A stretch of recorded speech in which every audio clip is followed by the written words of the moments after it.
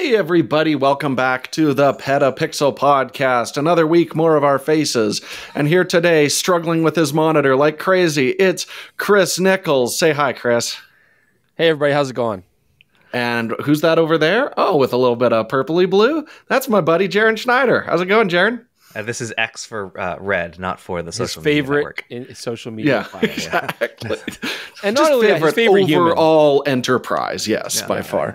But also, we've got returning champion, one of our only, our second two-timer. It's Gordon Laing from Camera Labs, from Dino Bytes, industry legend, beloved figure in our community. How's it going, Universally loved. Hey, couldn't be going better after that introduction. Thank you very much. I don't know. It seemed like just a minute ago we were having some technical hiccups, but now everything's good. We're talking, we're rolling. I don't know if Jordan had a question, but I think I might not let him this week because this podcast is too full of stuff. I'm worried we're going to run out of time. You can save it for next week. I'm banking it then. Yeah, okay. We just have a lot to go over. Not only was there a bunch of news this week that we should talk about, but we are going to do our mid-year performance for every camera and lens maker. We're going to give them all grades. Think of this as a midterm to see how they're doing in 2024. And that's why we brought in Gordon, because Gordon's knowledge is very much necessary for this. So we're going to do that. Let's just get right into it.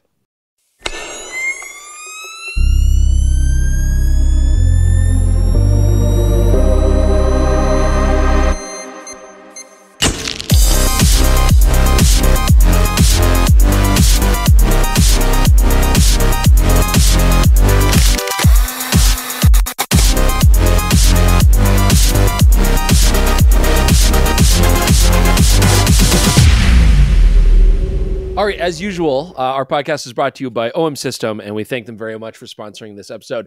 OM System is renowned for their extensive lineup of lenses, offering a wide variety of compact, lightweight options. That's what I love about them.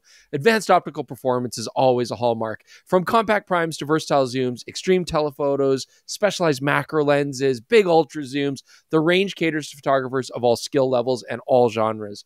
Now, the Emswico Pro Series is their nicest series. It's designed to meet the rigorous demands of professional photographers and their shooting environments, featuring very rugged build quality. I can attest to that. Excellent sealing against the weather, superior optical performance. OM System continue to lead with the introduction of innovations such as image stabilization with Sync IS, high-speed autofocusing systems, and even built-in teleconverters, ensuring exceptional image quality at any focal length.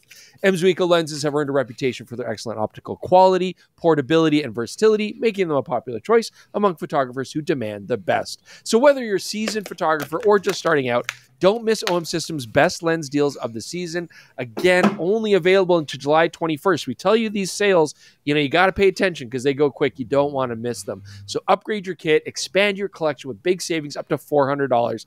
Visit your nearest OM System authorized retailer or explore omsystem.com/petapixel to take advantage of the big savings today. That is or tomorrow, slight or the day typo. after, but not past July 21st.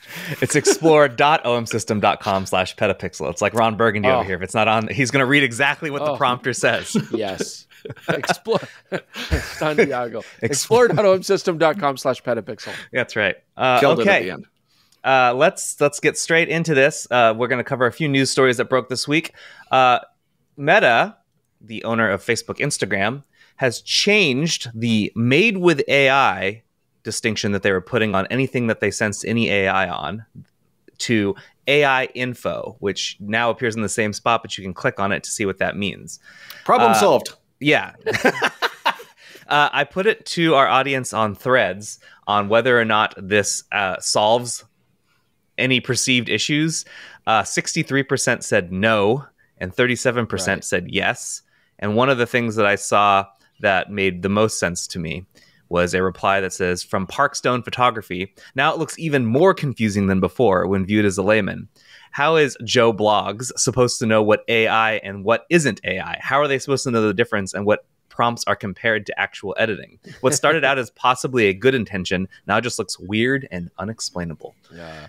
That's it's funny because they were trying to do this to be more open, transparent, accurate, which in some ways is true. Like, you got to look at it from both viewpoints. I mean, a lot of photographers and creators, for example, they see made with AI and they're like, oh, well, that's kind of giving the wrong impression. I mean, yes, technically, but it implies that the photograph was pure AI, as opposed to, I just did some generative fill in the corner, to correct this annoying branch that was sticking out of here. And at the same time, it's like there is the argument that, yes, I could go in. I mean, this is an example. I did take out an annoying branch in the corner. It's like, yeah, I could have clone stamped it. Then that's not AI. But generative fill did it so much faster. It did a good job. Like, why not? And it's not like I'm trying to be disingenuous or do something that I couldn't do myself with more time. It's just, yeah. And it says made with AI.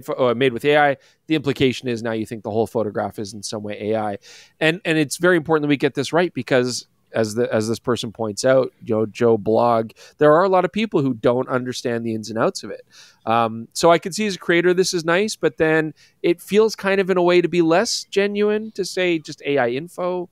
I mean, it's maybe you more should accurate. just say 1/5 of this photo was generated by AI. That would make it like a even clearer. percentage. They don't know this though, because Meta is not doing anything special. Yes. They're just looking at the metadata that is embedded by the companies. They're claiming it's industry standard tags, which is kind of true, but like not everyone is using these tags. I think Stable Diffusion is the one that you can generate an image entirely just full AI, upload it to Instagram, and Instagram's just like thumbs up because they're not putting that data in there. And you can take any one of these things and strip the metadata and thumbs up, not made with AI. So the fact of the matter is that Meta is using just this broad brushstroke to try and do this, and all it's doing is hurting people who are mostly photography, where it's like 99% plus is photography, and it makes it look like it's not. Yeah. So most people, this group agree this is still not good enough. I'm going to vote on the not good enough side of this. Yes. So what would be an appropriate? Just use the content, the CAI, so you can actually see like, oh, this is the process that this image went through. If they actually joined that, they could say like, oh, and generative fill was used to remove this tree branch. Otherwise, this is a genuine image created by. Yes, that's the use the actual system that the CAI has created. Right. That allows you to. But how would you show that on a social media platform in a way? I'm glad you asked. Gordon. I've got a solution. What you do is when you create any post, when you create any content at all, a picture for any kind of sharing, your computer automatically starts recording the actual process that you've taken and then uploads it as a separate tutorial from which you could monetize that and generate even more content. Right. That's very similar to what the actual answer is, which is if Meta were to join the CAI, there is a little icon that they have created that would be embedded on every image. Every image would have this across the board. And if you were to click that, it would pop up and show everything that happened with that image to get to that point. That's the goal. You mean like a colored, like a kind of crosshatch or something? Well, so it pulls it up, and it's essentially a timeline. Yeah, it's a little watermark in the corner, and it pulls up another window that shows every edit that applied to that photo to get to that point. But then you could argue that that's largely going to be ignored as a watermark, right? Like you're asking then viewers to be savvy. Is that worse than essentially misrepresenting what happened, which is what the real answer is a time machine. We need a time machine. And destroy AI before it starts? Yeah, exactly. We need to go find Skynet and we need to just wipe it out. Yeah. All right. We need time machines. Because every AI challenge always then ends up the cure is time machines. So well, that's that sorted. We need time machines and guns, and we need thumbs ups in lava. Anyways, let's keep going. Yeah, definitely. Speaking of time machines and I guess time, last year the Google Pixel 8 launched in October? I think we were all together in Idaho when that happened. Well, Google appears to be pushing to do that sooner this year. They are having an event in August. In a teaser video, it is titled AI Meet 9 at Made by Google, and the 9 is in IX, Roman numerals. So that seems to imply Pixel 9 and Big Pixel launch. 9 Pro. And that would put it several months ahead of everyone. Yeah, so major shift here. We are going to go And I hope that it's a Pixel 9. Because if it's I'm not, all I don't know for what we're this. doing. I think it's great because if these companies, smartphone companies, were anything like the camera companies, they would launch everything on the exact same day. Yeah, right. Like San Jose, a random 17th is when everything drops. San Jose would be a mess. You'd have to pick like, where am I going? The Apple event, the Samsung event, the Google event. Like, you can't do all three. It would just be a nightmare. And I, for one, approve of spreading out all major releases. Space it out. Especially smartphones, where it actually takes a lot of time. Smartphones are the most demanding in terms of like you have to take a pile of pictures because you can't really control it too much. So you just have to shoot it in a huge variety of situations and see what happens.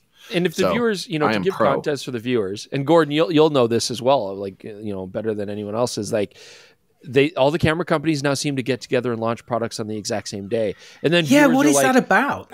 Right, from different companies, and then the viewers are like, "Well, I got 4 videos, like notifications coming up," and there's no reason to do these. No, it's not like it's a photokina. The Pentax and the Nikon one, the Z6 III and the Pentax 17 coming out on the same day felt completely unnecessary, and yet, and at least Pentax, 17 is their name, like so that's why we chose to do that, but. I don't know. There's a secret cabal, and they all get together and they agree, and it's purely to mentally erode the viewer's sanity over a period of time. I think more. There should be some sort of shared calendar, shouldn't there? Some sort of shared calendar that they can all use that says, I'm not saying what it is, but maybe I'm doing something on this day, like a restaurant reservation. Yeah. Like, I'm sorry, sir. Nikon's already taken that table for tonight. Can we interest you in like Thursday morning at 10 a.m., right? Yeah.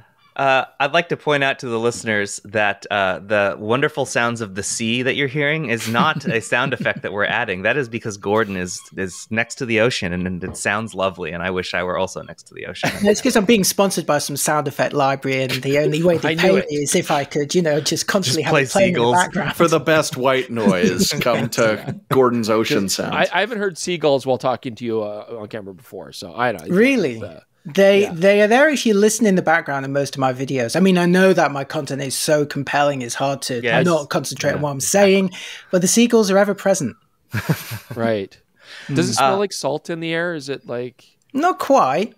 Not quite. It smells of seagull poo quite a lot. Oh, it's not nearly as glamorous. All right, well, I'm gonna transition to the Leica Deluxe 8 is now shipping. Was announced today. Jordan has one in his hands. That is, I would like to point out, a rarity because it launched and immediately sold out.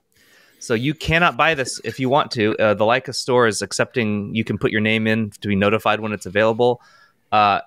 B&H still shows the Q. What's the most recent Q? Q3. Jordan? That is still listed as pre-order on B&H. So if you see pre-order on B&H for the Deluxe 8, it's because they don't have them in stock. So technically you're pre-ordering it.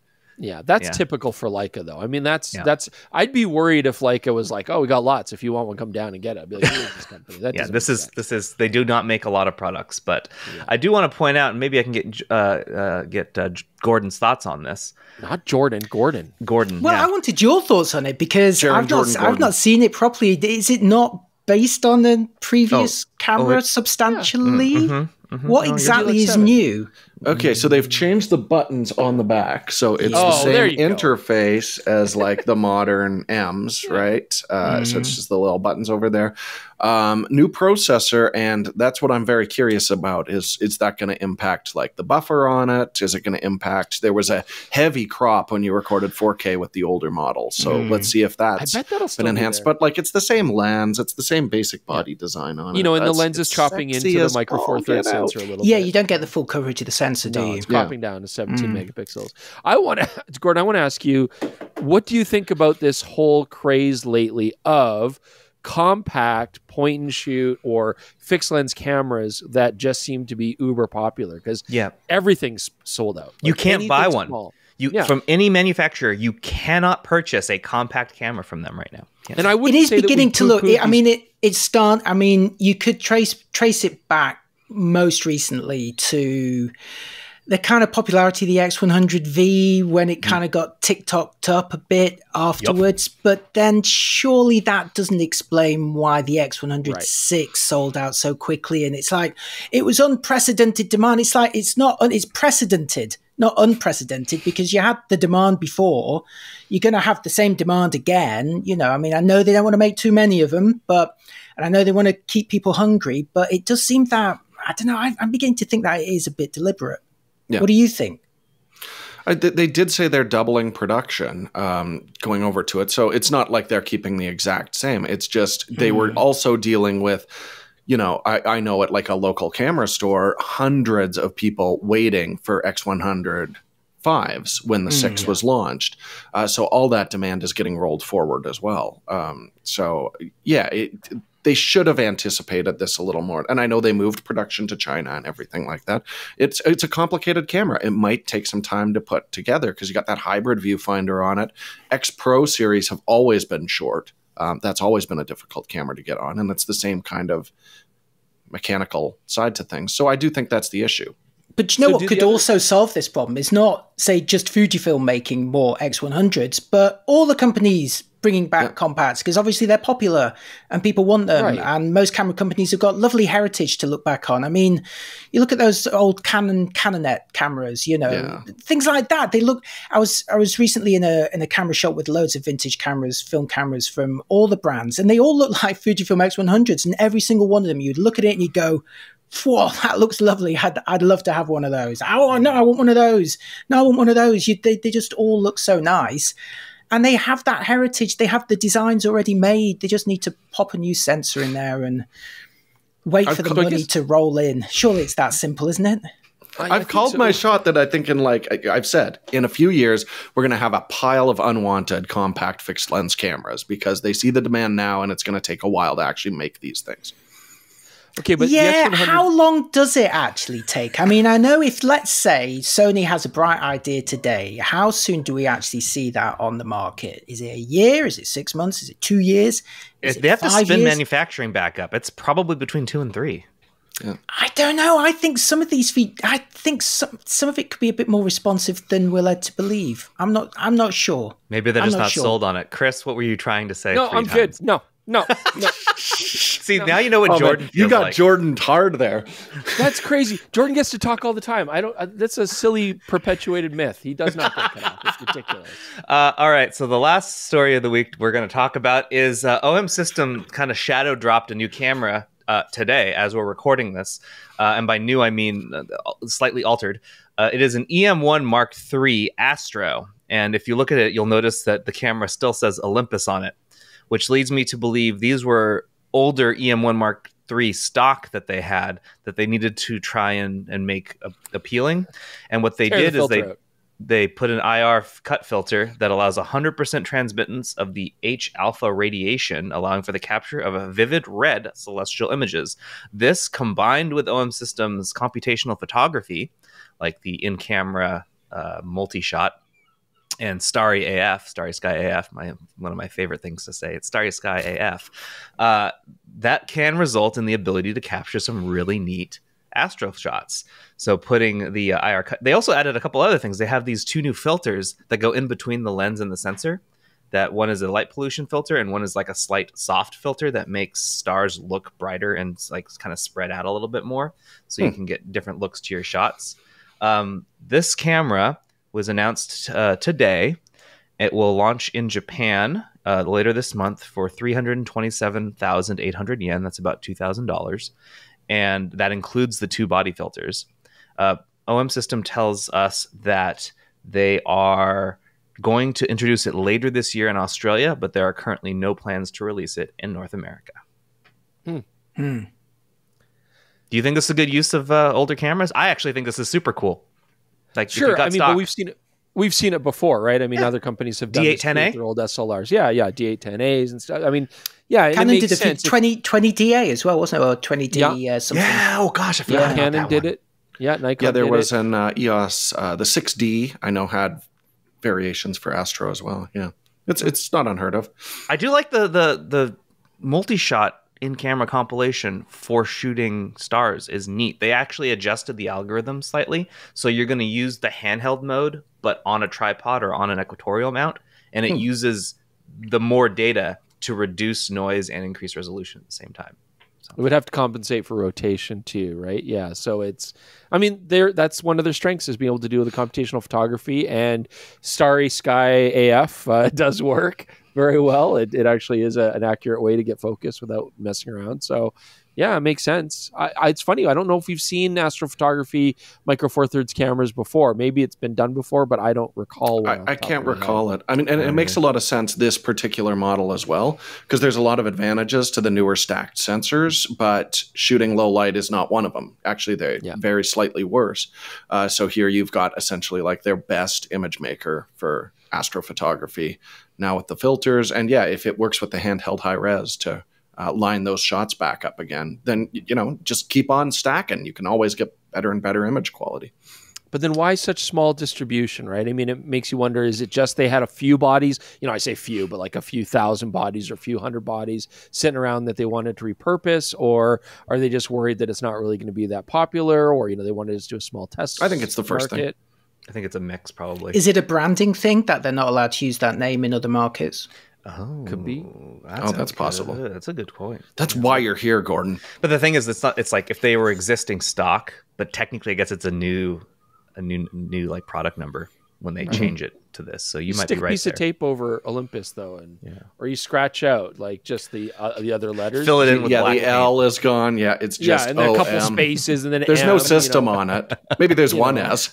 But So this one I wanted to bring up. There was another. We didn't have. It's not going to be a full discussion point, but there is another camera that got kind of announced. I'm putting air quotes up today. Panasonic has a new Lumix FZ80D. It's a 60 times super zoom, and it's only going to cost $480. So it's a re-release of one of their previous compact cameras. They updated a few small things like, you know, changing the USB or whatever. But I think that's why they have to. Yeah. I wanted to mention these two cameras quickly because they do tie into what we're doing today, and that is these guys got their papers submitted right at the deadline because we are going to do their midterm reviews right now. I don't think it's going to influence their grades dramatically. I don't know. You can't say that OM didn't release a camera because they did. So. On that note, before we get to that, I do want to mention to anyone listening, if I have to answer the phone or if you hear anything, it's because I have people that are expected to call me to deal with some yard waste, and there's a plumber upstairs. So if I disappear for a second and you see me on the phone, that's why. But it shouldn't be for an extended period, and hopefully these three can cover for me while I'm dealing We'll continue. And if you see a seagull like come in, I just need to go. Yeah, got to deal with that. I have to. Because that's where that smell comes from. It gets Exactly in the house right. and everything. Yeah. Okay, so here we go. We're going to talk about the mid-year performance for every camera and lens maker, well, every major one. But before we get to that, I'd like to thank our main story sponsor, BayPhoto. Professional quality prints are the perfect way to elevate your photography, and if you have your own photo business, it's a great way to boost sales. With BayPhoto as your partner lab, you can easily order and quickly deliver stunning photo products to your clients. This is important, guys. You can save 25% off any one-wall display order with promo code PetaPixel25. I want that to be clear before I move on to read the rest of this. Just 25% off an order with PetaPixel25. You should take advantage of that. Because, now I'm going to read the rest of the copy. BayPhoto uses top quality and sustainable materials and quick turnaround and white label shipping to allow customers to deliver directly to clients with assurance. They even offer optional color correction performed by their professionally trained technicians to ensure the best results from your images. BayPhoto also offers the most reliable customer service available, which they know is important to you as your partner in photography. BayPhoto's intuitive online ordering platform was custom developed for photographers, including tools to help you sell your prints. One of these features allows you to generate custom wall previews to see and share what your prints will look like before ordering.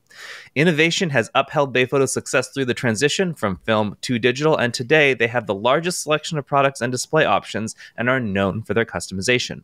Again, PetaPixel viewers and listeners can save 25% off any one-wall display order with promo code PetaPixel25. This includes metal prints, acrylic prints, framed prints, epic prints, canvas wraps, and more.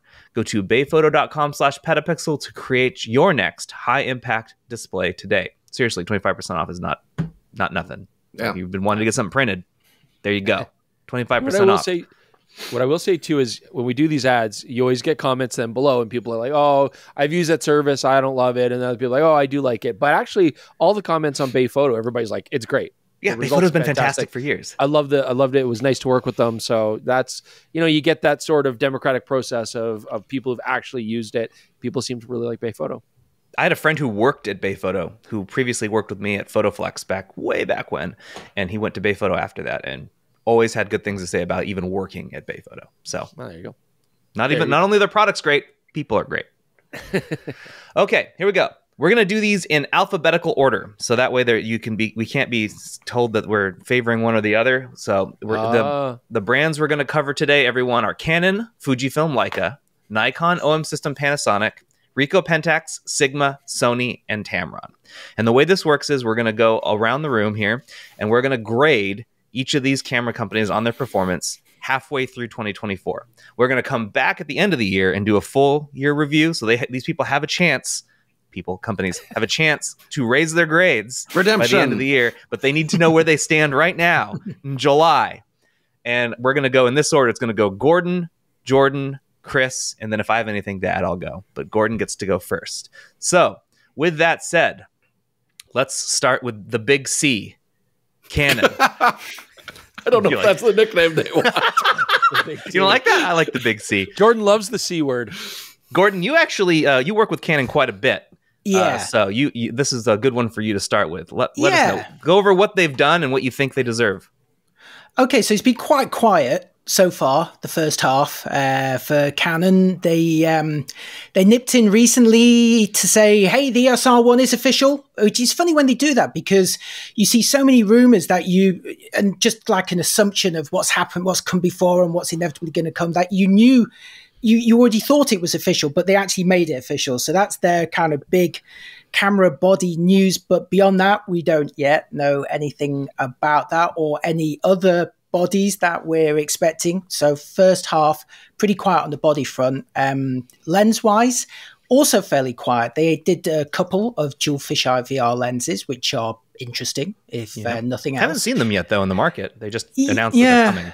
Yeah, I mean, what was a bit of a surprise is I was briefed on one of them, and then the one which was announced with Apple was a complete surprise to the people who briefed me about the other one. So it's like there's obviously different departments doing different things. I think probably for me, the most interesting product they've done so far is the 35mm f1.4L. Everyone knew, obviously, there would be an RF 35 1.4L or 1.2L. What was interesting is that they've made it part of their hybrid series, but I still remain a little bit confused by this series because they've only had one lens so far in it. That was the 24-105 2.8 Z or Z.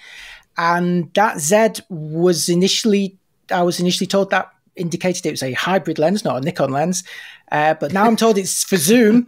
So this one is also a hybrid lens, but it's a prime, but it doesn't have a P or a Z or a Z. So I don't know what's going on. It does have an aperture ring, but it only works in video and not in photos. For cameras released prior to July 2024. True, which implies that there will be some future ones that it does work on, which is great, but why doesn't it work on all of them? Could you imagine the complexity of that firmware, Gordon? None of us could wrap our heads around it. We just can't understand it. It's just a bit, I don't know. I mean, I love aperture rings. It's interesting when you look back at, say, some of Sony's older lenses, they didn't have them and now they do have them. And Sigma's putting them on some of their lenses, not their cheaper ones necessarily. But, I think the market likes aperture rings. They look cool. You don't have to use them. You can use them, and they should all be clickable and declickable. We shouldn't be having this discussion. So it's a bit weird that it doesn't click. It's only smooth. It's only for video, and it only works in video. You can't use it for photos. It's a weird thing. I just don't really know what to say. So based on the weirdness of that lens and the fact that we haven't had much else from them in the first half, I would say that there is room for improvement. I'm going to give them a C so far. But I reckon in the second half, that's going to go up somewhat. All right. Who did I say was going second? Jordan? Me. Yeah. Before that, I do want to mention there are two other technically cameras that they did announce. The Canon PowerShot Golf is a laser rangefinder with photo capabilities, and the that RF changes mount, everything. The C400 was technically also announced, but that's not really a photo camera, so that's fine that that one was mentioned. But I cannot. I'm aghast you forgot about the Golf. Yeah. I know. I'll leave now. I'm glad you interjected, because, Jaron, there was no way I was going to forget about the Golf. That's on my list right here. I mean, go ahead, Jordan. So I think it's really interesting. Basically, every single thing we've mentioned is video-centric. I feel like Canon really, they had that market in a big way for a while, and now they're definitely trying to get it back a little bit, especially now that they got more competition from Nikon. So getting that C400 is out. But yeah, all very video-centric. And also that 24-105 2.8 lens actually started shipping this year as well. It was one of those announce it doesn't come out for a little while. So it's all video. So I should be giving them gold stars, but I'm going to go C- at this point because just nothing super compelling, and some of the weirdness in those lenses there. Everything is for a very small audience, and it's not going to gain them a ton of market share. Chris? What's left? You can just grade them. Yeah, Provide your opinion and grade. I would give Canon a C- as well, and that's tough. And I think it's, if I was going to add anything else, you can't help but feel like Canon as a company, especially the last couple of years, have had this stigma, and stigmas are important in this industry. They really do kind of change how people perceive the companies, how influencers and reviewers look at things. I mean, it's all true. And so the stigma with Canon, I think lately, is they've really kind of been behind on sensor tech, and they haven't really adapted too far into that regard. And they've been quite slow in their production period. We're not seeing a lot of new products, and they've been resting on old cameras now for a long time. Whether it's the cinema market or cameras like the R5, and then the R3, to be honest, was kind of a non-starter. It was such a specialized tool. So you've got this company where they don't really have a big flagship, and maybe the R1, let's hope that it really changes that. But the stigma really is that Canon's been falling behind, and I'm sure they even feel that and know that. So that's tough. That's a tough place to be. And C-.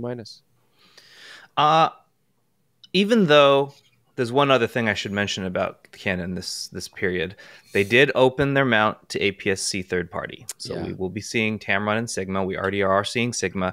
And Sigma released a note that the one lens that is now announced and available is going to likely be in short supply in some regions because people want it. That shows that Canon sold a lot of those APS-C cameras early on, but I agree with you, Chris. They haven't done much. I'm not willing to say that opening your mount gets you more points. And I'm going to say that they haven't really had any momentum, even going back last year. And so because of that, I'm going to go D+. As a Canon guy, I'm going to be even harder on them because I want them to do more. I want to be like a proud Canon guy again. And they're making it really not easy to do.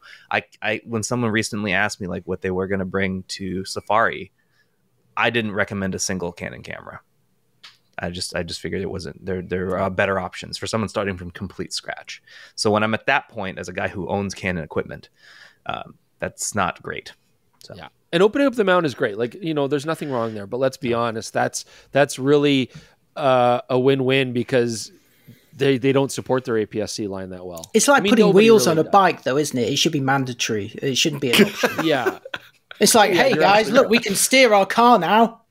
Well, it's but this is they have a bike. They have a bike and they gave you one wheel, but they didn't give you the other wheel, right? So it's look, if you can pull wheelies all day on APS-C, go for it. But then they're saying so can I get a second wheel? They're like, unfortunately, we don't make a second wheel. Well, does anyone else make a second wheel? No. Well, they might, but we're not going to allow them to mount to our bike. And I think Canon's actually really cagey about opening up their full frame lens lineup to third party. I think they got the press that it opened up, but not for the majority of Canon shooters who don't own APS-C. I don't think we're going to see that anytime soon. I don't think we're going to see it either. I mean, you look at the APS-Cs because they've never really cared for APS-C lenses. Yeah. You look at EFS, EFM, they don't really care. They've never had a high-end one. They've only just released a sort of handful of ones, and it's always been, but you can mount any of the full frame lenses on it. It's okay. You can put them on. It's like, I don't want to do that. Yeah. And that might be fine having those cheap lenses for the lower-end bodies, but they do sell bodies like the 7D or like the R7. These are high-end bodies crying out for decent, dedicated APS-C lenses. And now, thankfully, Sigma can do it, but I would not hold your breath for full frame third-party lenses for that system. No. Alrighty. All right. Let's move on to Fujifilm. Gordon? Am I starting? You're starting I'd say again. So I made a list of all the products that I've reviewed from each of the manufacturers. So there's a few gaps because I don't do some of the brands, but for Fujifilm, there's a lot. More than I thought, actually. So we've got the X100VI, which is obviously a tremendously successful camera for them. And as someone who shoots with the X100V, I'm very fond of it already. GFX 100 S2, the XT50, which got a lot of hate for its film sim dial. I quite liked it. The nice thing about Fujifilm is there's so many bodies out there. You don't like that one? Get that one. Most of the complaints that I got on my review of the XT50, it's like, what you're describing you want is an XT5, so go buy that. But I want it to be a little bit smaller. The XT5 already is small. It's it's fine. They've got so many different options. I think they've got their rate. I'm happy with them doing the film sim dial. That's fine. Instax had quite a strong time. Now, most recently, Instax Wide 400. Very simple camera. They made us wait 10 years for a camera that's even more basic than the last one, which is not exactly progress, but I think it actually hints at a possible strategy going forward that a more advanced model is coming. So they wanted to do basically the Mini 12 version in wide. Let's hope that's the case. But meanwhile, we had the Mini 99, which is my favorite Mini so far. Very cool in that it's always been the case that you can either have an analog camera that has no effects because it's analog, right? Or a digital one that has effects, but it's digital. And who wants that when you've got a nice analog instant camera? Well, with the Mini 99, you can have both. It's got little LEDs that light up inside, deliberately expose the film and give you light. I think it's brilliant. I love it. I want to see a Mini 99 in square and wide versions. So I would say super strong. And that's just in 6 months. Super strong start for Fujifilm. I'm giving them an A. I think they're incredibly solid for bodies. I think they've been really kind of crushing that. There's really not a gap in their lineup unless, the X Pro 4 is obviously kind of like the final thing. That's the gap. But I mean, that was always, not a huge camera body and one that there were always supply shortages. So maybe they're making the ones that they can sell a lot more of. Medium format, they finally have like the S is so well rounded. The big thing is I would like to see more glass out of them, especially on the APS-C side. Now they're putting this 40 megapixel sensor in pretty much everything. So I'd like to see, they were doing kind of a run of, hey, we're updating a bunch of our primes and things to resolve a little better. I'd like to see that continued. We did see the new kit lens, which is definitely that, but I believe that's the only APS-C lens we've seen this year. So because of that, I am going to give them a B+, but I love what Fuji's been doing this year. I'm going to give B+ as well. I think they're going to just keep updating the lenses. What is happening? So, yeah, I think that's going to be the exact same. My perspective on Fujifilm, I get why people love them. And yet, personally, I'm not like a huge fan. It wouldn't necessarily be my go-to. You know how I feel about the X100? They're fine. Not my cup of tea. But their bodies are great. Again, not my cup of tea. But as a company, they're in such an enviable position. I mean, you've got probably the best-selling camera that of at least recent history, and certainly one of the best-selling series with the X100. They've dominated the medium format market. I mean, they really are the go-to choice for anybody who wants versatility without paying some sort of prestigious price. And everybody, like their fan base is incredibly loyal, incredibly zealous. So, I mean, who wouldn't want to be in that position, right? They have work to do. Their autofocus performance needs to keep getting better, but it is getting better, but it needs to get better. But look, it's you can't say anything bad about them. And I feel like people even talk like, oh, are they going to take the full frame market? I don't think they should, or why would they? Right? I don't feel any need to. They don't need to. I mean, they've got the medium format. They've got an APS-C line that's very well loved. Lots of lens support for it. They're one of these companies too. They're like third party. I mean, if you want to, but why? Why would you? Right? Like, there's never really been that compelling reason to go too far into third party with them. So, and there are options. To Fujifilm.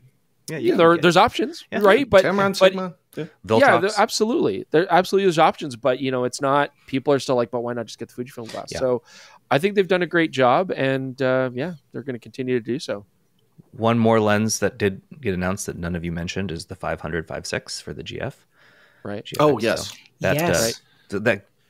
It took Gordon probably 3 minutes to talk about everything they announced in 6 months, and you still missed the lenses.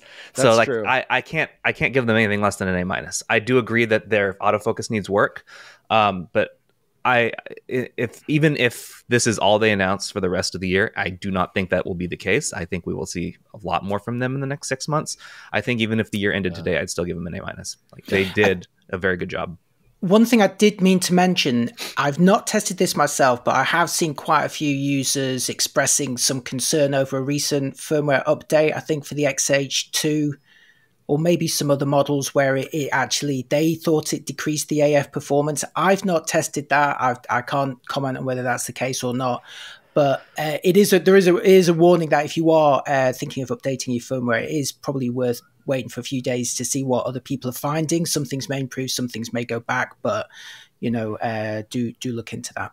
Is this the arc of Kaizen? It's like we're making your camera's autofocus better and better, and then they were like, we're not really doing much with firmware these days. And now they're like, our new firmware makes your cameras worse. The company doesn't have the best track record for performance of firmware. They're the ones I think of that the most when they have to pull firmware, fix it, and re-put it back up for any of their products, like lenses, bodies. There tends to be bugs. So that doesn't surprise me, Gordon. I haven't heard that, but I believe it. But I'm going to retain my A- grade. And also, I've never managed to transfer a picture to my phone using the app in anywhere other than the middle of a field. I saw people doing it in Tokyo. I know it's possible. You have to be away from any Wi-Fi network. For my phone, your mileage may vary. All right, let's move on to Leica. Gordon, I have no comment because I don't review them, so I don't know. They look nice. Okay. So this is our time to get on the soapbox and say, Leica, give Gordon some stuff. Come on, Leica. They do offer. I don't know how many people would want to see me review their stuff. I don't know. I have been a little bit skeptical about some of the collaborations that they've done, which clearly kind of rebranded Panasonic products. I'm more interested in the pure Leica products where they're doing something different. And I do see the appeal, but I never get to use them, so I can't speak. Spoilt ballot paper from me.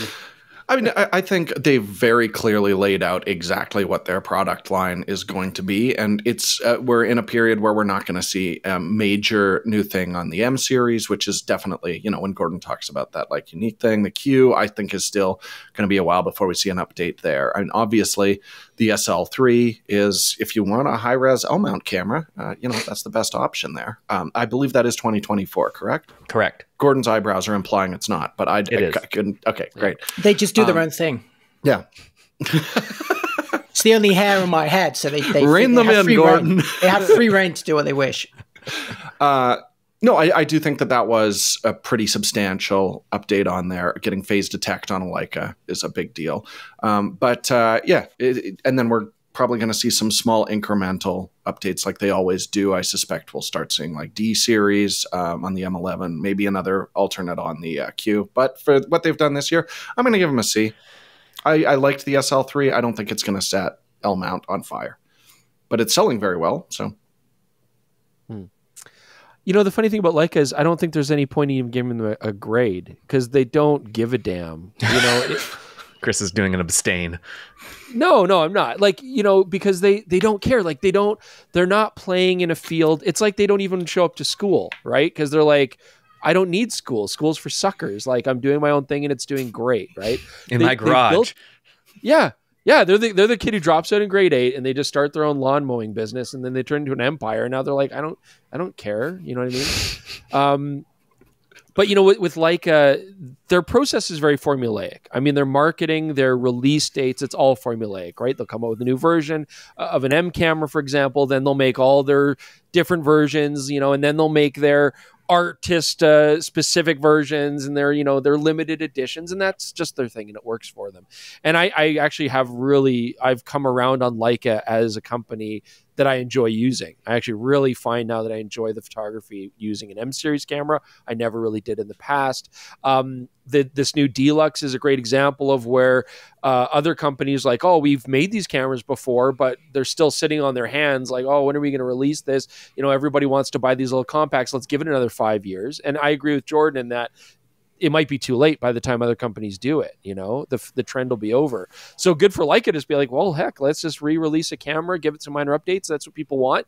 And it obviously is working well. So they just seem to beat to their own drum. And if, you know, if I was going to give them a grade, I'd probably give them a C- only in terms of the SL cameras. I still feel like I get it. I get the SLs.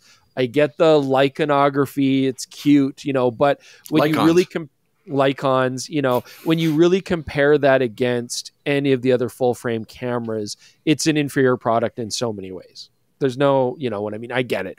If you're a Leica-phile, or if that's your only choice, or if you know, and the handling is interesting. I get it. And you can take beautiful photos on them. But let's be honest. That's the only place where they seem to compete on par with other brands, and they're not doing a great job there. So, I would give them like a C. I'd even give them a D on the SL series. But otherwise, who cares, man? Don't graduate. You don't need to. That education is not genie good.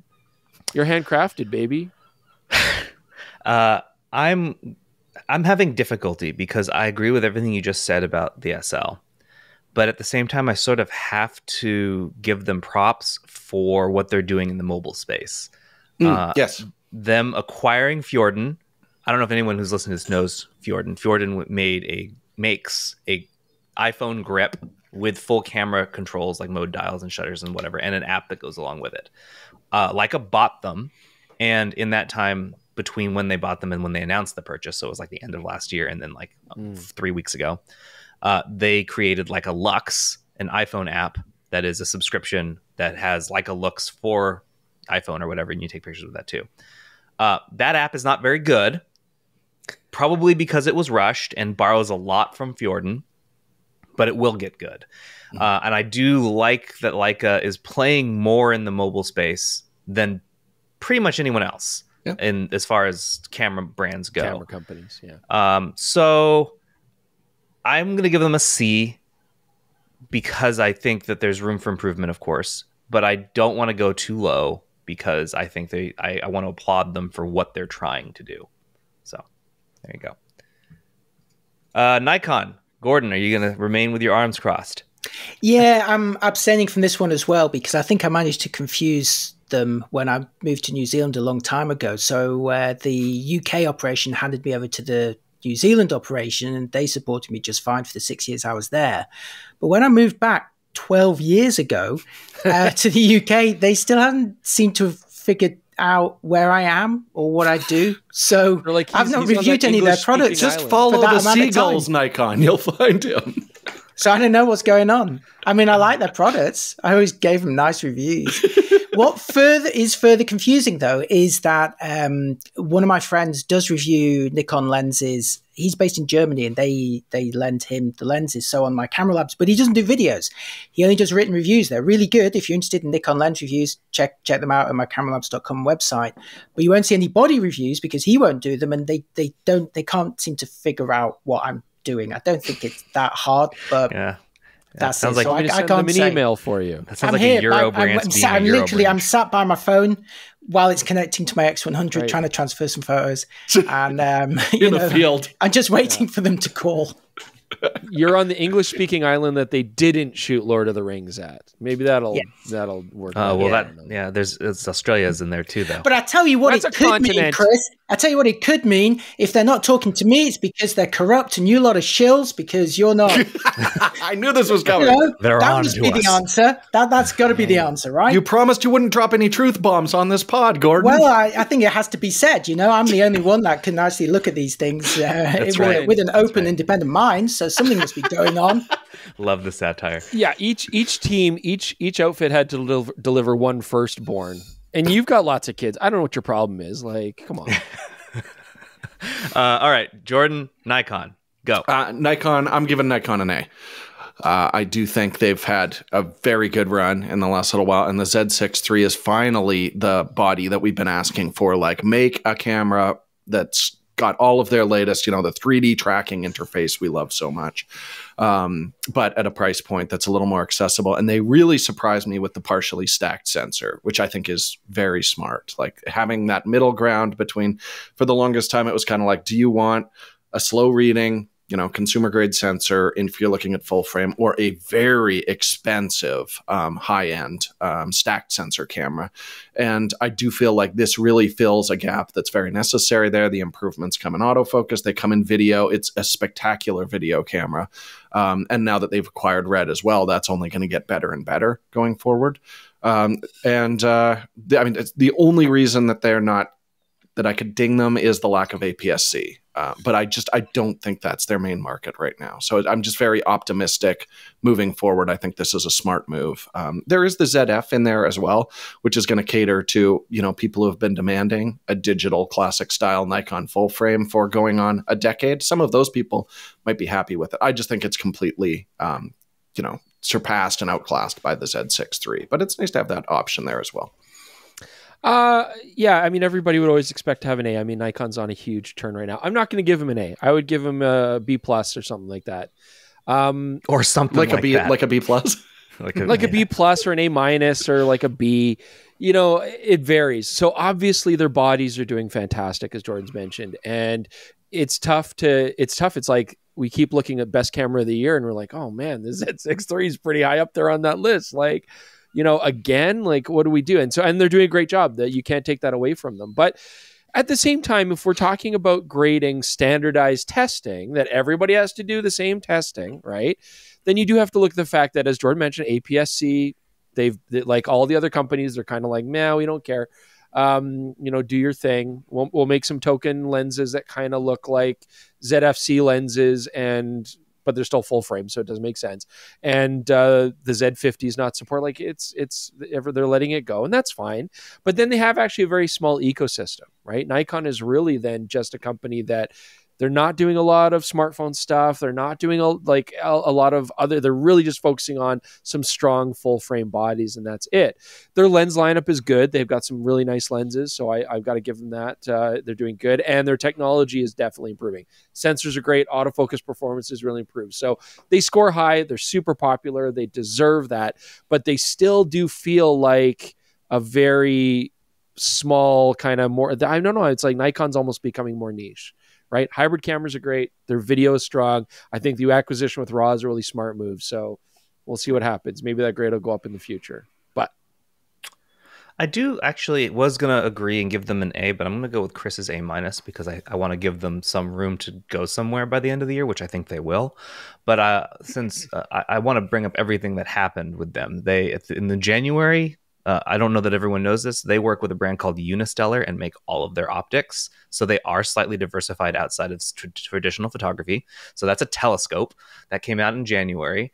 The Z9 went to the moon. It was picked by NASA. So like didn't go. It's going to go to the moon. They bought Red. They released the 28-400. They released the Z6 III, and they released a 35mm f1.4 for $600. Oh, that's the one I forgot. Yeah, really affordable fast prime is really interesting coming from them. I'll reserve judgment to see if it's actually any good. Also, it's a 35. It doesn't have the fancy optics in there that will make it great wide open. I don't expect it to be great wide open. What I expect it to be is affordable, and it is that. It'll be interesting to see how it compares against the 35-1.8, because that's an S line, correct, which is one of their better ones. And this is 1.4, the cheaper one, but stop it down, maybe it could be pretty good. I think that the language they've used is expect to stop it down to get better performance. So it's not going to be great. It's going to be a $600 lens, and that's perfectly fine. There's a market for a $600 lens. Anyway, I look at all of these things in 6 months, and it's not quite up to what Fujifilm has done with the number of things that they've released, but it's up there. It's probably among the best of all of the brands we're going to look at. So I will give them an A-. I'm really happy with Nikon. If I've said this, and I said it on Threads recently, if I was starting from scratch today, I would buy Nikon. So I'm really, really into, and an X100VI, but I don't need to invest in a system to have that camera too. So there we go. That's what we all think. We're moving on to OM System, who sneaked in the last second and got a camera release in 2024. Do we have anything else from them this year? Can Gordon? we confirm? Didn't they have a water? Didn't they do one of the OM1 TGs? Mark II? Wasn't that? That was also this year. Correct. Yes. Yeah. Was there a waterproof? I will verify. I believe there is a tough. Yeah, but TG7. I don't know that it was that much different. Really? Oh. Then no. Yeah. What's your grade, Gordon? Yeah. It's just the grading these companies based on their current products, right? Not necessarily. I mean, no, it's what they've released this year. This year, don't change the rules. I like to look at it as how are they doing right now. It's going to have to be a D then. I quite like astrophotography, so I'm quite pleased about that little bit of launch action in Japan. But well, maybe if you still lived in New Zealand, they might get you one, but otherwise you're not going to see one. Yeah. Yeah. I'm going to go a D plus with them. So the one thing, I do think it's great that we are still seeing some updates on the bodies. I think the OM1 is very important to them in that line. And Chris did notice the autofocus was significantly improved with that camera. My biggest concern is everything we've talked about just shows a lack of R&D, which is becoming very concerning. Like the one lens that they brought out was a rehoused Sigma lens optimized for micro four thirds. That OM1 II, same kind of deal there. It was an improvement. They put a little bit more RAM in it, but nothing where I was like, oh man, those people really came up with something cool and innovative. TG7, same thing with the Astro version of the EM1 Mark III. I want to see evidence that they're developing new technology instead of just, making mild tweaks to what Olympus was already working on. Yeah. Yeah, I don't know what grade I would give them. It wouldn't be very high. I think Jordan and I are agreeing on a lot of stuff. So yeah, let's go with a D. I'd go D plus. Yeah, D plus. It's like when a whale dies and then it goes to the bottom of the ocean. A whale fall. Guaranteed one metaphor every single company. And it lands in the sand, and then it creates this vibrant ecosystem, right? And all these crabs and snails and worms. Gordon, have you heard of a whale fall? Where's he going? Yeah, that's amazing. I want to see where this goes. And they're and they're eating it, and then you do a time lapse, amazing, right? But then after a while, that meat disappears, and the animals go away, and there's a few starfish left, and you've just got Are we coming to a skeleton. Point? I think hey, I didn't talk when you guys. To be clear, when you say starfish, Chris. Yes, I mean the actual animal, not okay. Anyways, all right. And so I can't help but feel like OM System is building off of the Olympus brand that they acquired, but we are starting to get into this feeling where they're starting to just rehash a lot of the old stuff, re-release old products, and they're still good products, absolutely, but where is that R&D? Because the Tough is a rehash, the OM10 is largely that way, and everybody's like, oh, are we going to see a pen? I think they could absolutely build a really cool pen camera. I think that would make sense right now, but is it just going to be the same EPL7 that we've seen before with some firmware updates? I don't know if they're going to have that innovation. I think they really need to start putting in money for the R&D, making new products, making novel products, and moving on from the carcass of OM. Do you think they could do anything as a Kickstarter? Great idea. Sure, maybe. Everybody wants that Pen F update. Yeah. Just find out what the actual interest is there. I think they'd be very surprised because they've said and they're really doubling down on outdoor adventure, and that's not the Pen F. But why wouldn't you want to expand your user base? Because Panasonic's walking away from small micro four thirds bodies. Why couldn't Pen or OM System scoop that up? Because those lenses are ready to go and fantastic. I think did my best to tell them about this in Japan. I'm I basically held their hand. Listen to me. You want to make this. So I feel like that book behind Gordon has a lot of Olympus EM10 shots in it, if I remember correctly. Yeah, EM10 2 or 3. Yeah. That's actually taken with my phone. There's the cover picture of my book. The best with the camera. The best. But yeah, there's about half of this book was Olympus pictures, and that's because even back then they were making the JPEGs were really nice out of camera, and there's so many nice things about their system. So yeah, I'd love to see some more. So maybe what they require is something like a Kickstarter or some external funding and direction where the actual users who are going to buy it commit or say, this is what I want, I'll buy it, I'm willing to spend. I mean, let's say for each one of them, I mean, what realistically is a new pen going to cost? It's going to be at least $1,000, maybe $1,200, 15, somewhere between 1 and 1.5, right? So commit that, maybe, you know, I don't know, or half of it or something, I don't know, for a guaranteed one. But they'd have to come to us with an example of what that would be for them to make the money. And I'm curious what they think they would make. I had a conversation. It was either with these two or with Jeremy, one of our other editors, and he brought up a good point about maybe why it feels like OM doesn't have anything new right now, and it may have been because when Olympus was ready to shut that division down, they were doing that. They acted in the process to reduce their cost, and they started winding down right as, okay, fine, Japan Industrial Partners comes in and says, we'll take that. Then they need to hit the brakes on that and then back up and rewind and go back up. That takes time. And this was a process that took months to do. And before that was closed, so they couldn't really hit the go button until the deal was sealed, meaning they lost likely 8 months to 12 months of R&D time. And then their manufacturing also needed to be respun up and made sure it was maintained. So I think we're in this period where they are in between where they needed to be. So they have all the stuff that they did while they were Olympus. We're in between now. We should see, I'm hoping by the end of this year, early next year, what OM does as a brand on its own. Because I agree, they need to do something. They have all the people. They have the technology. The people there are very passionate about what they do. They love their brand. So I agree with both Chris and Jordan's score. But I am hopeful, and I'm not giving up on them. I mean, we're gonna do some after school tutoring. We're gonna get there. This great. That grade's gonna come up, and I know we can do it. They got to diversify. Their cameras are quite niche, right? Like they're good. I use them, so I love them for what they do. But their video needs work. Absolutely, they're weak there. Their cameras are excellent travel cameras. They're excellent adventure cameras, but they're losing the market beyond that. And I think a smart move would be to go to the classic, compact, beautiful camera. Yeah. But lean into the strengths of Micro Four Thirds. Yeah. And their big strength is computational technology, and that's awesome. But we are largely seeing the same tools that we saw with Olympus. So that has to get better. That has to advance now. It's time. Yeah. Keep that momentum going. I think we're halfway through now. So let's move on to Panasonic. Yes. Gordon, how's Panasonic doing in 2024? Pretty strong start, I'd say. Not quite as many products I counted as, say, Fujifilm, but we started the year with, I think, that 100mm L-mount macro, which was perfectly good. Then we had, it was perfectly good. Then we've got the S9 and the 26mm, which I could talk about a lot or not.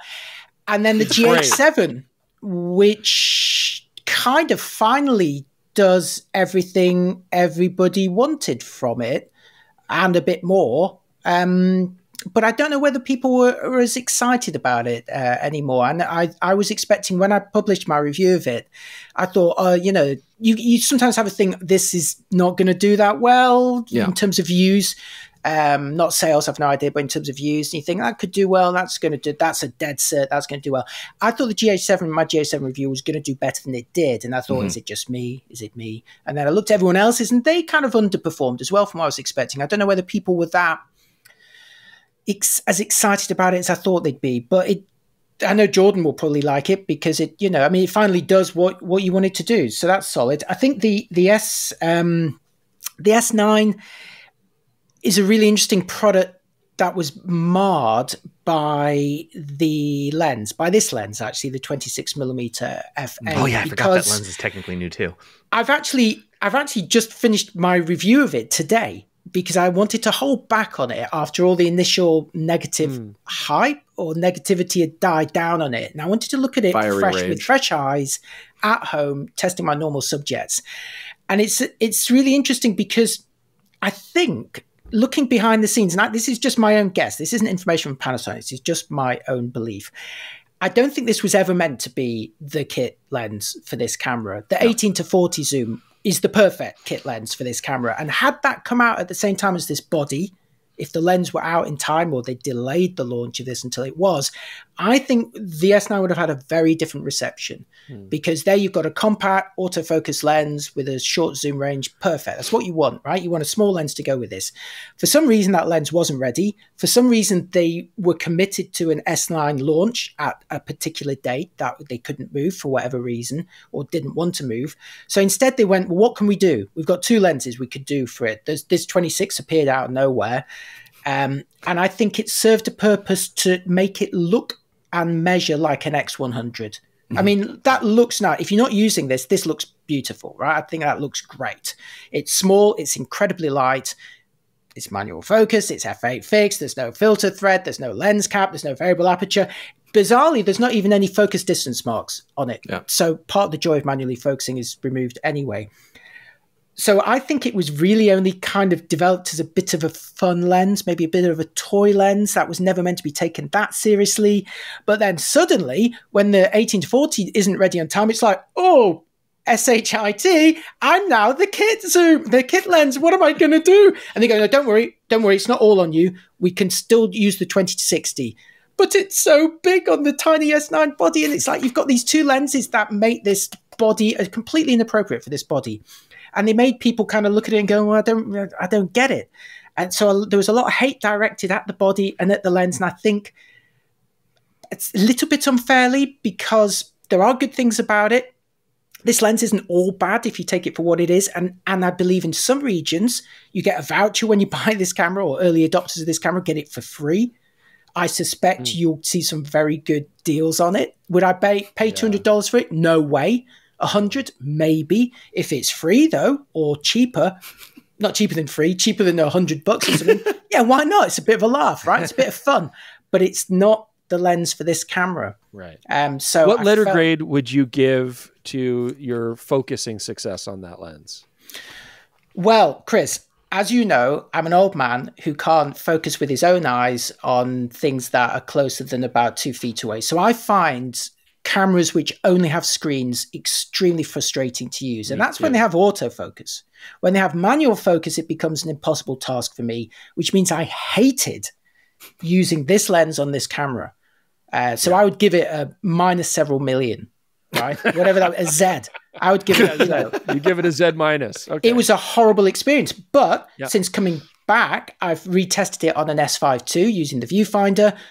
Considerably nicer experience because I can actually see what it's doing and I can focus it, but I couldn't focus it on this camera. But that's more about me than the camera. That's because it's not for me. My eyes can't do that. You know, a younger person, 100% agree, or younger me would have been just fine with this.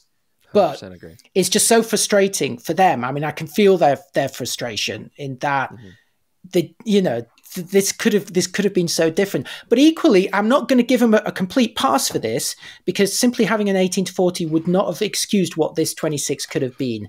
Nikon has a 26 f2.8, Canon has a 28 2.8, both full frame mirrorless lenses.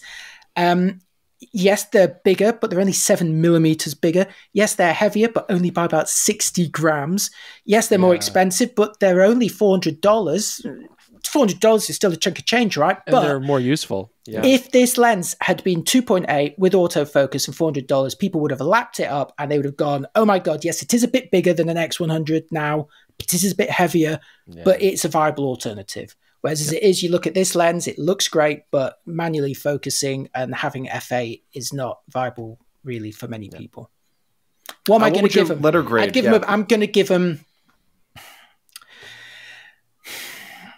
When I came back after a day shoot with this lens, I'd have probably given them a C. But in looking back now and thinking about where it fits in and what it should have been, I'm gonna give them a B minus. But I'm hoping for that to be able to go up in the next 6 months because at some point they are going to have to release a higher resolution full frame body. Yes, so I think there's room for that. Hopefully this year, who knows? Yeah. But G8-7 is great. This camera is great if you understand what it can and can't do. And the 100mm is serviceable. No, it's better than serviceable. It's fine. It's good. I'm going to go B minus as well. I'm trying to get outside of myself because the GH7 is, like Gordon said, my basically perfect camera. Like I don't have a lot of requests on that. And 32-bit float audio is wonderful. But yeah, it's just a lack of stuff that I think is going to have mainstream success. And they were so close with that S9. I was even saying, like, just throw Sigma 45 mils, give everybody a Sigma 45 mil at that launch, and it would have been a very different response as well. But just some easy, simple oversights on that camera that I found very confusing. I do think that 100 is a banger, like a small, little, easily floated 100 millimeter with a real lack of chromatic aberration, which is why I love it for doing product photography. It's been a while since I've had a macro that good. But yeah, so for me, A-, but for general people, I'm going to drop it down to a B-. I do also want to throw out, they've been consistent with firmware. We saw a really big upgrade on the S5 II, S5 IIX this year. I think Panasonic is right up there with Nikon for the best firmware. So that's where I'm sitting. C-. C- for sure. Especially if we're going off of this year. Yeah, for sure. So, I've always complained to Panasonic executives about their marketing strategies. I don't personally agree with them. And I've been saying for years, their cameras could be prettier. They could be, but more importantly, who cares? They could be more photocentric and video-centric. And I've been saying Panasonic honestly has been ignoring photography and really pushing videography. And of course, that's never going to be a company's outward talking point, right? It's always going to be, oh, they're hybrid and we love both and blah, blah, but clearly they don't, I don't think. I feel like they really are video cameras first. I get it. That's their bread and butter. That's where they're very successful. They make great innovative tools. But if we're going by this year, the G9 the G9 Mark II was supposed to be a photographic camera, turned out to be a really good video camera.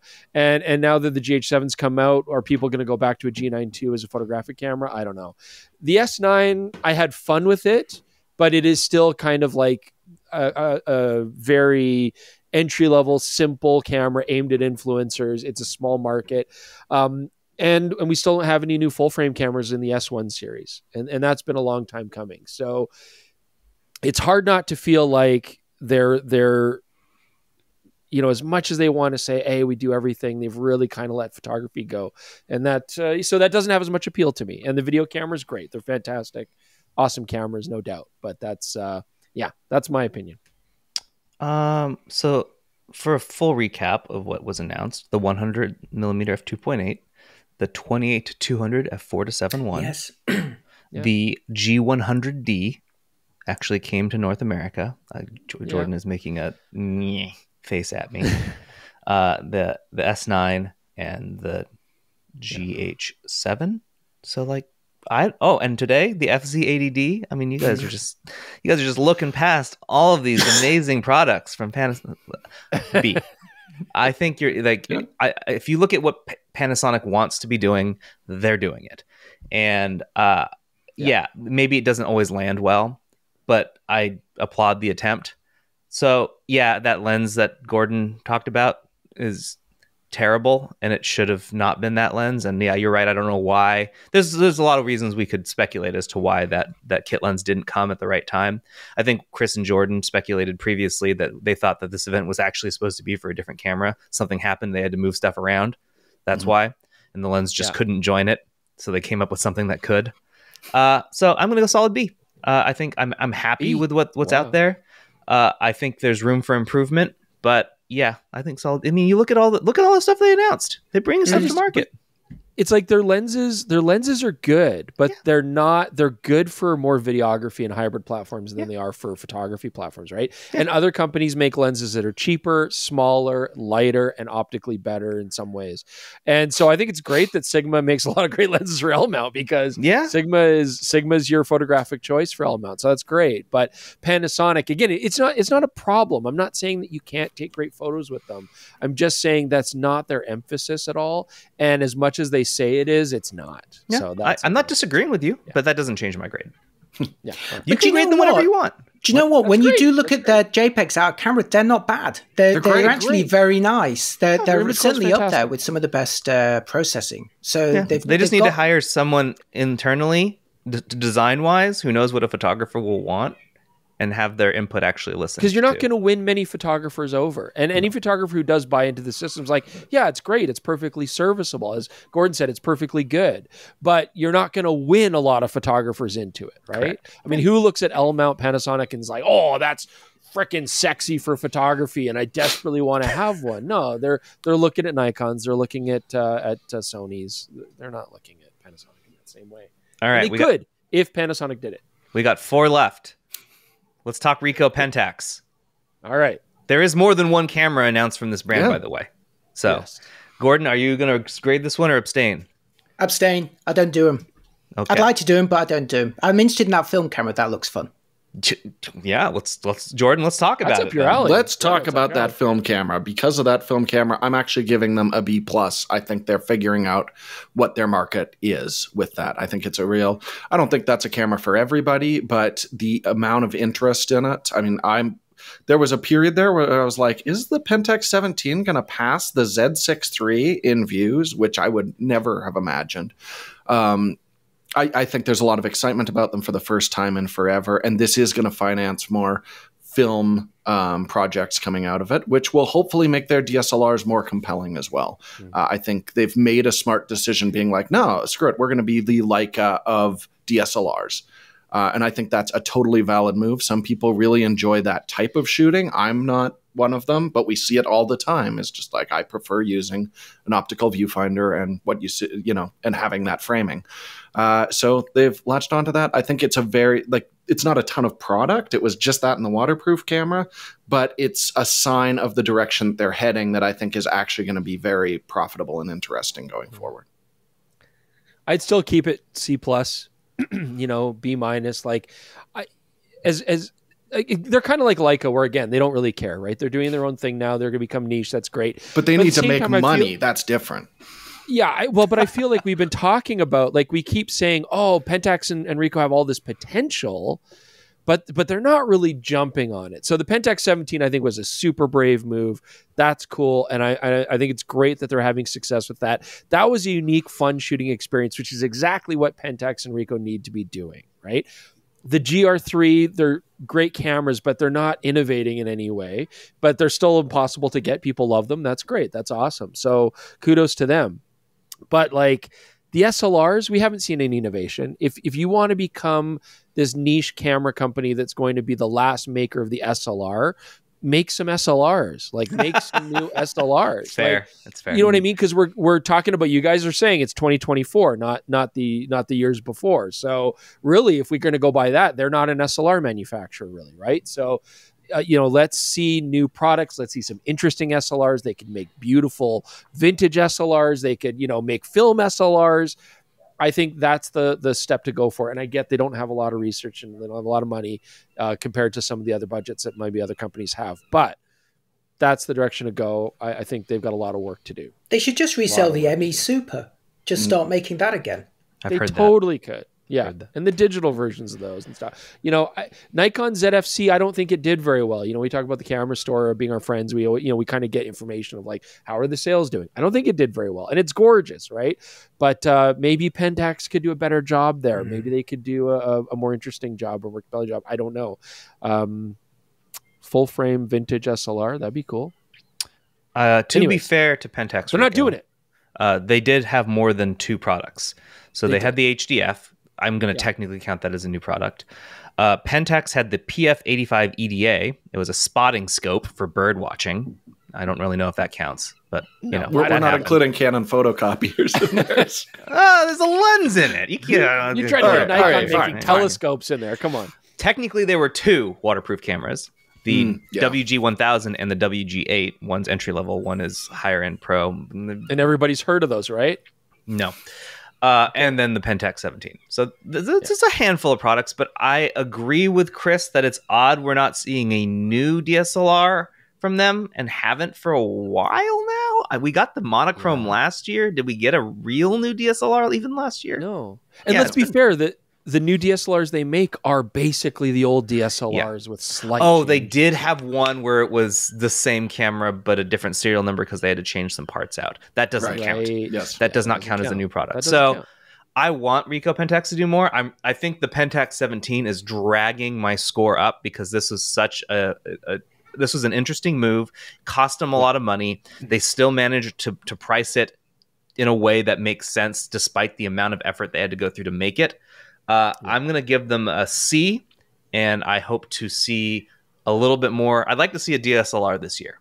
Give me a DSLR this year, and I will give you an A Pentax when we come to December. That's not just a like K1. Correct. An actual new DSLR. If you bring me one in 2024, I will give you an A at the end of the year. That's all you have to do. Low bar. All right. We're going to get 3 more in here. Sigma. Gordon, how'd Sigma do so far? What's their midterm grade? Strong. I count 6 new lenses from them, I think of which I reviewed 5. The one I tested but didn't actually get around to making a video about was Fisheye 15 1.4, I think. I reviewed everything, which performed fine. I just other things got in the way. They did a great 24 to 72.8, really good quality. They did a really innovative 28 to 45 1.8, which I have tested and made a video about, but I'm holding that one back for a couple of weeks. I want to just see what that happens, to release it a bit later than when it came out, but that one is coming from me, and that's tremendous. Short zoom range, but f1.8 full frame zoom. A really solid 51.2, a 500 5.6. That's small. Finally, a nice compact Chris loves telephoto that lens too. Prime lens. It's what everyone wants, or what I want. I think that's great.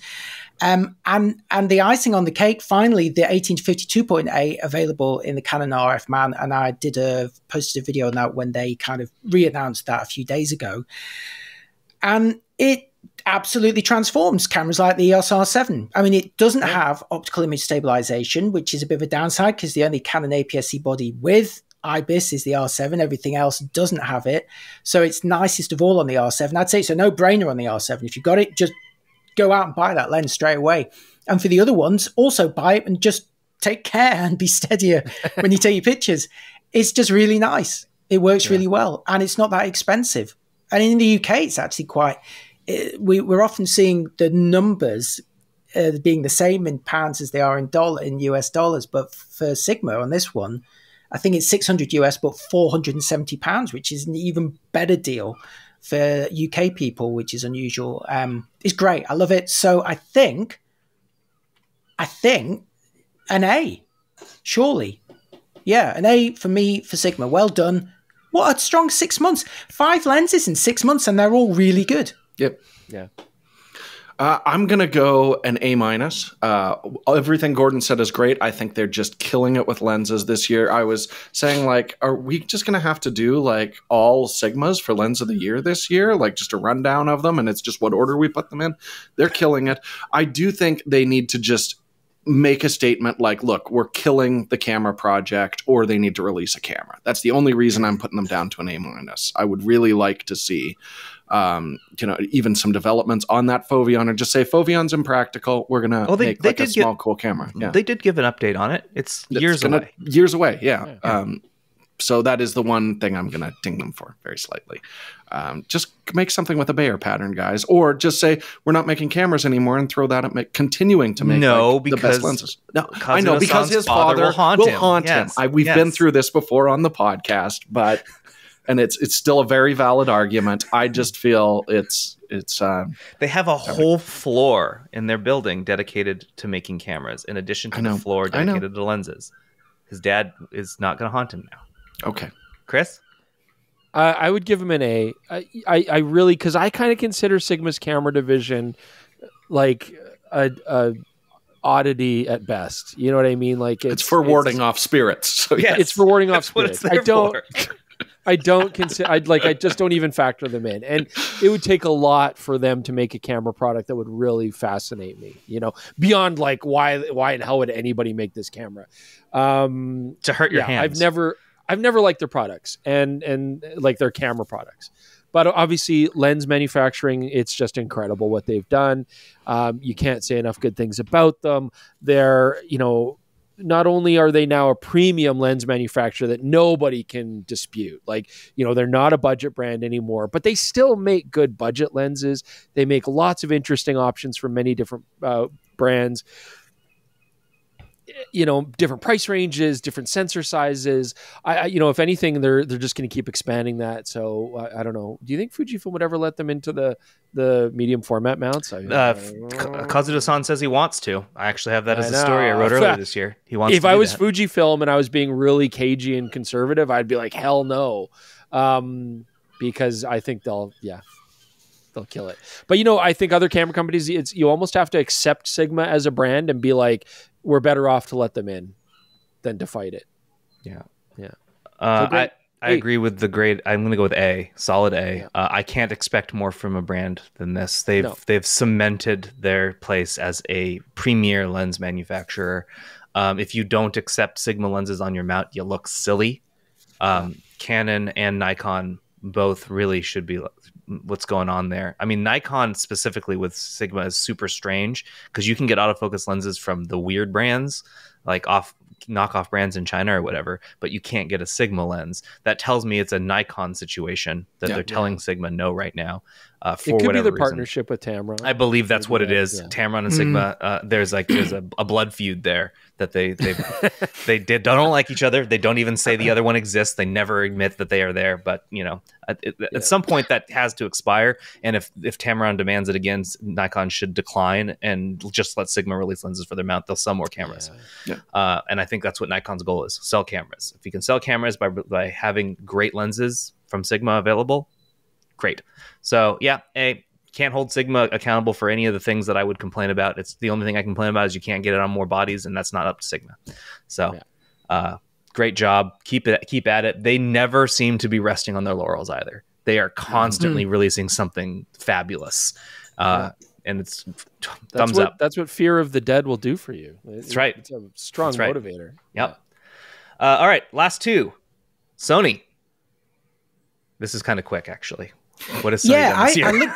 I looked back at the reviews that I've published in 2024, and none were from Sony. Silent. This is for a couple of reasons. First is that there have been a couple of lenses, at least one, 24 to 50. I think there was another one. Yeah, the wide angle was also this year, the 16 to 25. Both coincided with when I was away, so I couldn't do them. So I didn't review either of them. The other one that I think you're counting this year is the A9 III. We all kind of saw it last year, but it didn't actually come out until this year. So we'll give them that. Mm-hmm. I mean, and it's a niche camera. Yeah. I mean, obviously, technologically innovative and very impressive, but will, only appeal to a very limited number of people. But, they are amazing at their sensors and it does amazing stuff. Not for everyone, obviously.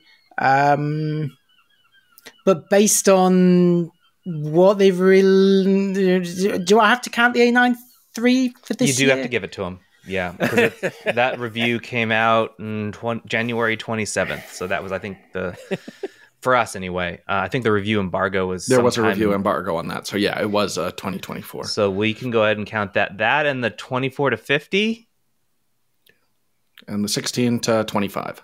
I think I'm going to have to go. It's either going to be B- or C+, because there's not a lot, and what there is sort of quite specific. I think there'll be interesting things going forward, some more mainstream things. Personally, I'm really interested to see if there's still room for an A7S in the series. Is that going to go forward, or is that going to merge? Jordan doesn't think so. I actually asked him that last week, and he's like, no, I don't think they're going to make one. But then, maybe they will, or maybe there's some other things going on. I think I'm going to have to go C+ based on the first 6 months, even though obviously the A9 III is a big deal. Tremendous. It's driven entirely by that, I feel like, for you. Yeah. So that's it. C+ for me. Okay, I'm going to go B-. I do think the A9 III, like you said, it's not a camera many people are going to buy. And I think actually more video shooters are picking it up than photographers because it's actually really compelling for that. But it is a huge statement of Sony just saying like, look, we're technologically years ahead of everybody. And they just keep proving it over and over and over. So that is definitely a testament to that. Yeah. I think it's going to be years before we see something similar from another manufacturer. And those two lenses are, they're fine. Like they make a lot of sense for video shooters. I really like the idea of having two balanced gimbal lenses designed for gimbals. It's what makes Panasonic's little primes so impressive is having that option. But no, they're not going to make a huge dent. I think it's just A9 III establishes that they're killing it technology-wise. Yeah, I agree with you guys. I mean, the A9 III, I don't know. The A9 III doesn't really excite anybody. I mean, how many times have you guys thought about the A9 III in the last, since you played with it? Twice.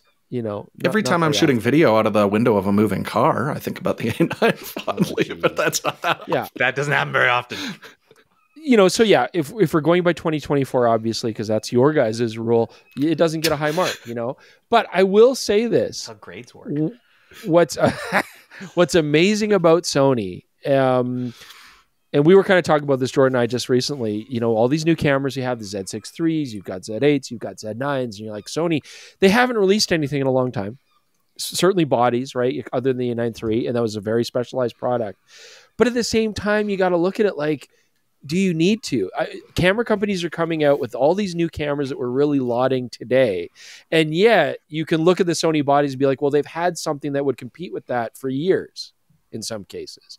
And so, yeah, maybe they are resting on their laurels, but like if any company can, it is them.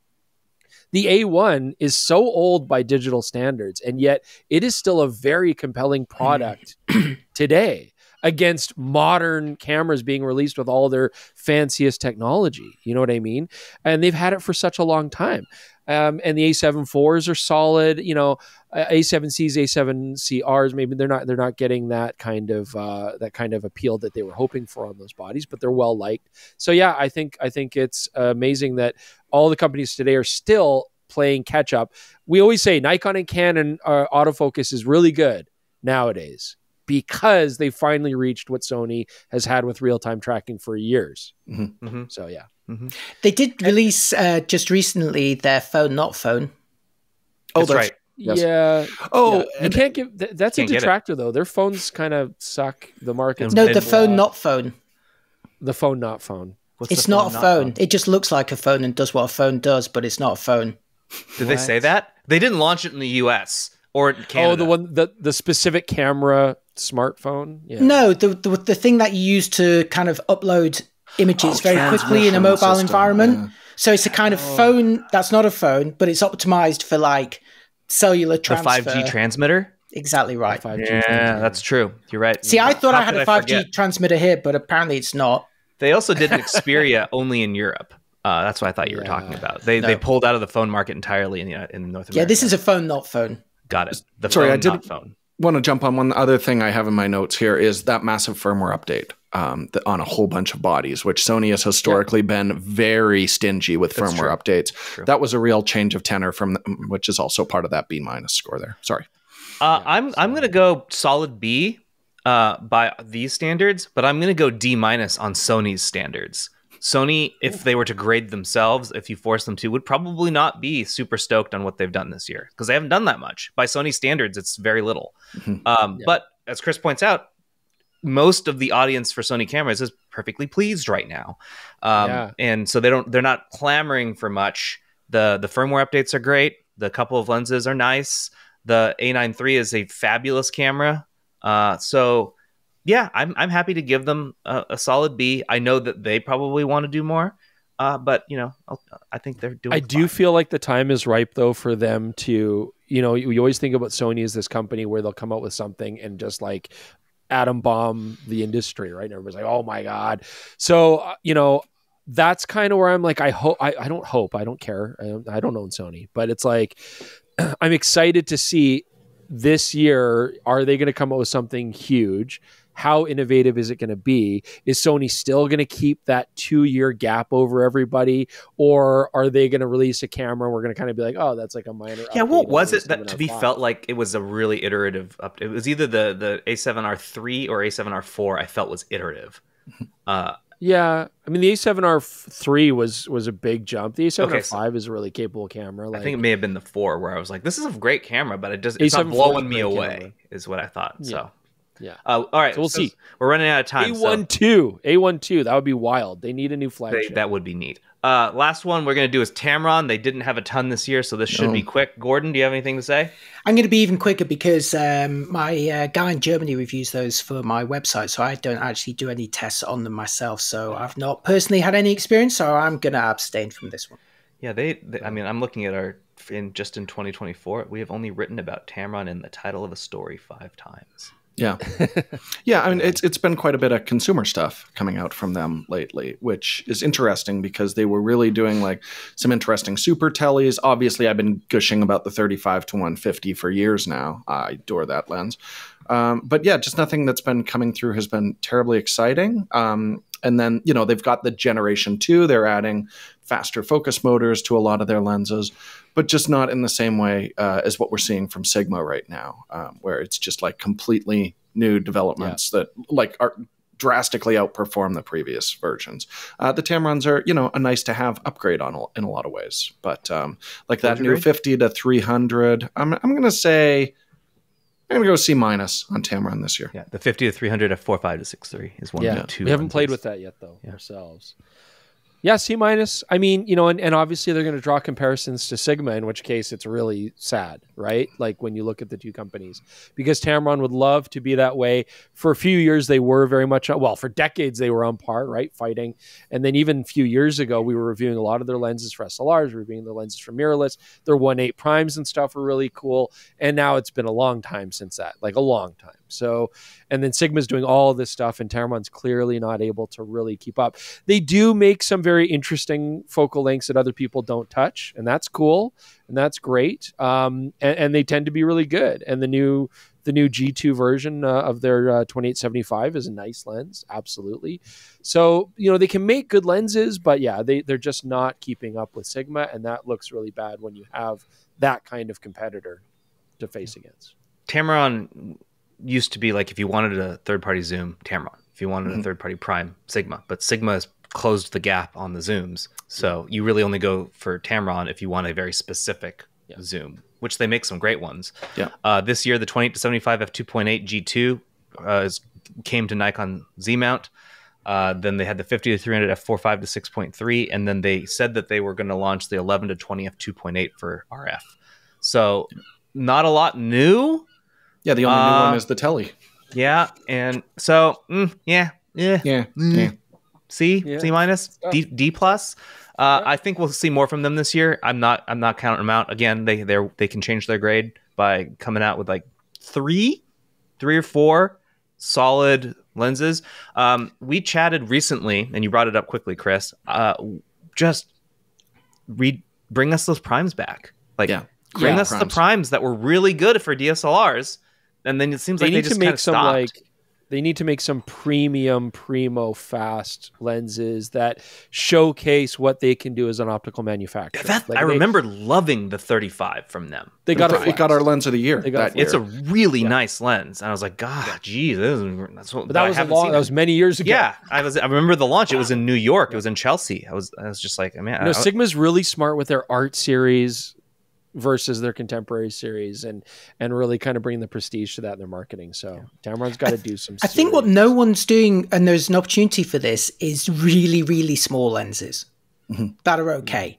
Like Fujifilm really needs to revamp its pancake lenses and make more of them. We have already talked how Panasonic needs to do that, although Sigma could do it for them. Sigma's lenses are great, but they're all quite large. Maybe that's an opportunity for Tamron or for one of the other lens manufacturers. They're thinking, what can we do next? I'd really like to see some very, very small lenses. I feel that cameras and lenses are all too big these days, which is fine when you want a big camera, but sometimes you want a little camera, and the little camera needs a little lens. Tamron's great at making light lenses, but they still tend to be physically bulky. Yeah. All right, I'm gonna call it there. We have 2 things left before we end the show. One of them, I'm gonna leave the end of the show to Gordon. So the one thing that I want to do for you, Jordan, we're gonna skip tech support and never read the comments this week, except for one comment, and this one is for Jordan.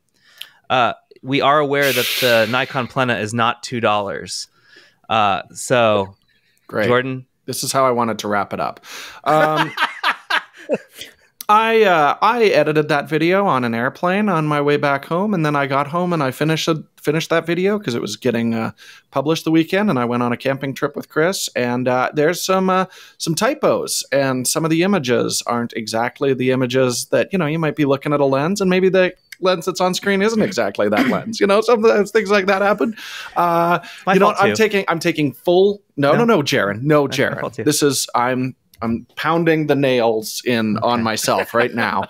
Apologies, everyone. I will make sure that things are a little bit more consistent in all of our episodes going forward. I was tired, damn it. You were, but you're often tired for good reason. Like that's not an excuse. Yeah. No, there's a lot of typos, but you know what? I feel like you should just own it, because our viewers always notice the typos, and sometimes and we miss them. I mean, we look at the roughs, we sometimes miss them too. So it's like, I think you should just own it. It should be like hidden Easter eggs. Like I put 2 typos in every episode. Whoever can find it gets gold stars. Yeah. I'm so glad we found time to include this. Oh, it was important. It was important to me. I also wanted to take some blame, but you wouldn't let Gordon, me. So do you have any opinions on how disappointed you are with me this week? It's grown. It's substantially greater than it was before.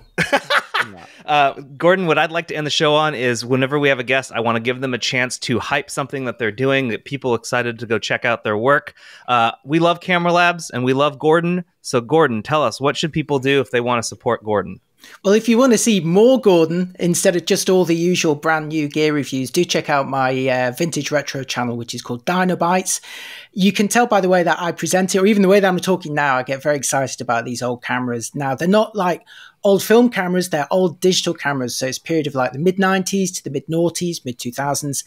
And they're just really interesting. It was a time when people didn't know what a digital camera should look like. It could look like anything. They all ended up looking the same at the end of the story. But for a period, they were mad, really crazy designs, everything twisted or flipped out. So I try and do at least one video a month. And because recently I've missed out a couple of new gear reviews, I've had a chance to do many more of those videos on Dinobytes. So check those out. And because I do quite a lot of travel, I've now got a travel tips channel called Gordon's Travel Tips. So check that out if you're interested in seeing what a Japanese hotel room looks like, or what the I learned one how of the Egyptian pyramids is. Yes, yeah. I've even got some snowboarding videos in Japan, Quebec City, and Vermont. So check those out.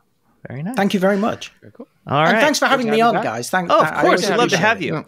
We're going to have you at least, if you'd like, at least one more time, if not 2 more times this year, because now that you're a part of the grading, I think we should have you back for the end of your grading. There's got to be some consistency, right? Yeah. And we also loved having you for bold predictions. You were fantastic in bold predictions. We might bring you back for that too. If you're open to it. I'm not saying might. I don't want to force you to join. Mandatory Gordon appearances. Yeah. I would love to do it, and I promise I will get my camera working properly this time for the presentation. I'm sorry, I've been on a webcam today, so I apologize if it doesn't look great. I've had a couple of technical issues.